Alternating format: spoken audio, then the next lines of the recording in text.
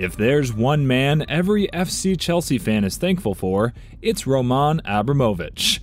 No one in their wildest dreams would have thought that a college dropout would not only buy one of the biggest football clubs ever, but also become a big player in the Russian oligarchy. But that did happen, and we have one question: how? Sadly, Abramovich is not one to delve into the details of his personal life. However, that changes today. Join us as we tell you a truly Russian story of one orphan buying FC Chelsea. The beginning. We know it's hard to believe, but Abramovich wasn't always surrounded by the riches he is today. He was born in Saratov in southwestern Russia. Orphaned at the age of 4, the Russian has a tragic backstory. His mother, Irina, died of blood poisoning, while his father, Arkady, lost his life in a construction accident. With them gone, the responsibility of raising a young Roman fell into the lap of his grandparents, and judging from where he is today, we'd say they did rather well.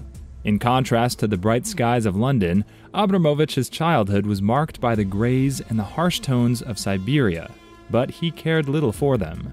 Somehow the young man made it to college, only to drop out. He dropped out of 2 colleges. Now, Abramovich may not have been book smart, with him being described as an average academic and nothing more, but he was street smart. At a very young age, Roman showed promise of a budding future entrepreneur. How did it start for him? Abramovich began his business journey during his time with the army. Back then, he made a quick buck by selling stolen gasoline to army officers. Looks like someone is giving the States a run for its money. He later moved on to selling rubber ducks from his apartment in Moscow. Not the most useful of ideas, but it earned him quite a lot of cash. It also served as proof of his ingenuity when it came to amassing wealth in an otherwise strict Soviet Union.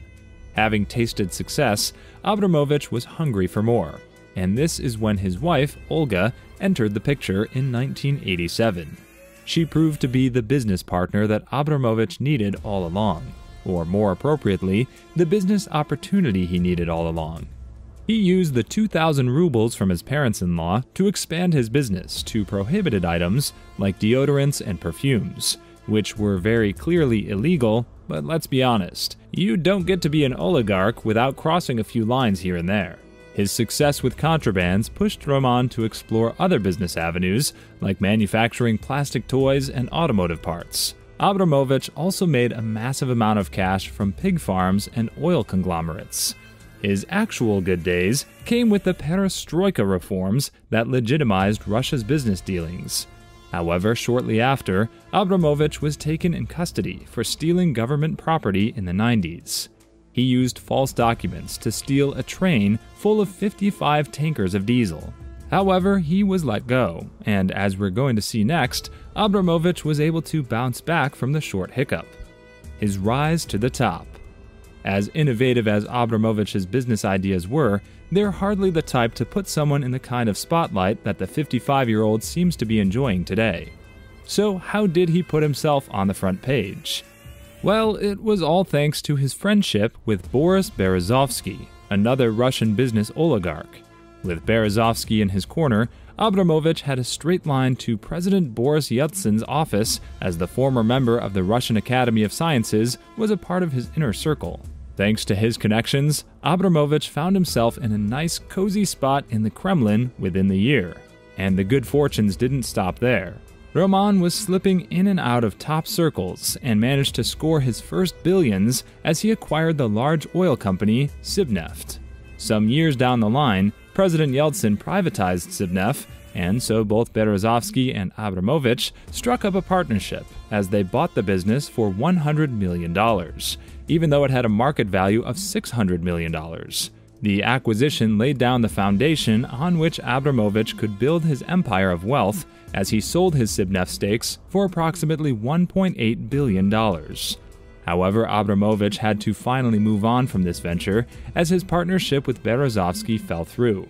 In a shocking turn of events, Platon Elenin filed a civil suit against his longtime business partner in the High Court of Justice in London in 2011. Berezovsky accused Abramovich of breach of trust, blackmail, and breach of contract, all the while seeking over £3 billion in damages. Tapes were presented, witnesses were called, and statements were made. And after a year-long battle, the High Court dismissed the lawsuit on the 31st of August 2012. It almost seems like Lady Luck has a favorite here. This, and the facts that the courts deemed Berezovsky an unimpressive and inherently unreliable witness. Yikes. The next chapter in his life. With the Sibnev chapter closed, Abramovich was on to new things. Like most oligarchs of his time, Roman became involved in the aluminum wars of the great 90s. Those were tough waters to navigate. In Abramovich's own words, every 3 days someone was murdered. Still, the Russian braved through and ended up making a payday out of it. Abramovich later went on to dabble in politics as he became governor of the far eastern Chukotka region after winning 92% of the vote in 2000. Interestingly, when Yeltsin resigned in 1999, Abramovich extended his support to Putin. Abramovich fared rather well in this time compared to the fates of the rest of his oligarch friends, who were either condemned to prison or, worse, exiled. He treated himself to 4 properties in New York, as he splashed $96 million on his real estate portfolio. What's impressive is that the billionaire didn't keep his riches for himself. He ended up spending £180 million on schools and building new infrastructure in Chukotka. With a net worth of $12.3 billion, that kind of spending hardly makes a dent in his fortunes. The purchase of Chelsea FC. Up until then, Roman Abramovich was a name known only to those interested in keeping with Russian politics or filthy rich people. The former governor's actual time to shine came in 2003, when Abramovich went ahead and bought himself West London's largest club, the one and only FC Chelsea. The club's previous owner, Ken Bates, later went on to buy Leeds United. The deal, worth €140 million, put Roman Abramovich in the front of the footballing world. Many were confused as to why the oligarch made a move.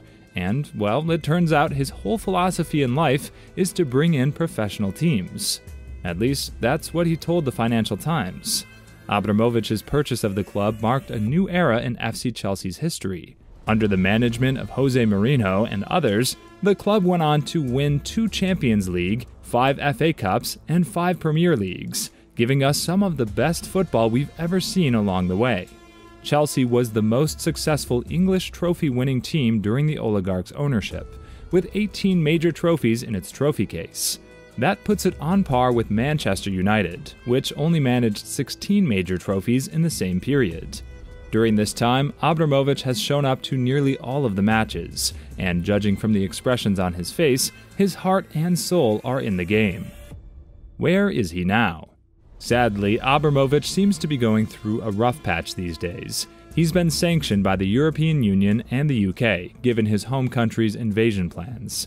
The UK government has long since frozen his UK-held assets, and that includes Chelsea FC. That is why he handed over the keys to the club to the Chelsea Charitable Foundation on the 26th of February 2022. He announced plans to sell the club on the 2nd of March 2022, owing to the situation in Ukraine. And then, on the 12th of March, the Premier League disqualified Abramovich as the director of the Chelsea Football Club. As for who owns the club now, it's Todd Boehly. Abramovich is also under a travel ban. Looks like being a Russian isn't doing him any favor in the current political situation, as he's being accused of siding with Mr. Putin in the invasion of Ukraine. The sandy-haired businessman's fall from grace has left football fans divided. But one thing's for sure, the Russian oligarch has always been one to rise from the ashes, whether it's tough childhood circumstances, a bad business deal, or trouble with the law. Alright, that's a wrap for today's video. What do you think of Roman Abramovich's rise from orphan and college dropout to football club owner? Let us know in the comments section below. Make sure to leave a like and subscribe to our channel for more videos. Bye now.